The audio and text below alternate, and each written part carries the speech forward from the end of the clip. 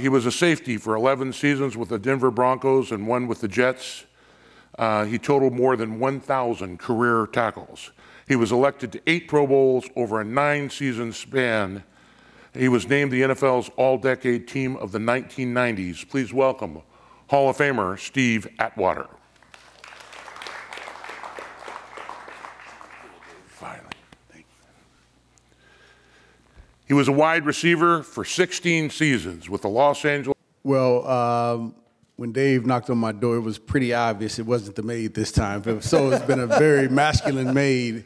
I was extremely excited, and I got a phone call prior to that from someone. He may be in the room here, but I couldn't answer, and but I was glad it was him and it wasn't David. So yeah, when I heard the knock on the door, I knew it was time, and I'm extremely honored to go in with all of these fine gentlemen here on the stage, and it's truly a blessing to be recognized with some of the greats. Well, I mean, and there's so many more. I can only imagine what they go through, and for us up here in the Centennial class, it was a very quick process. We had this all happen in less than 3 weeks for us. These guys have been doing this for 3 months, and so you sit there and say, what's the process and who gets in, who doesn't get in? Every one of these guys that make it as a finalist, I mean, and Dave Baker has said it best, is it's not a matter of if, it's a matter of when. And you see these guys, and it's such an honor, to play against that Hutch.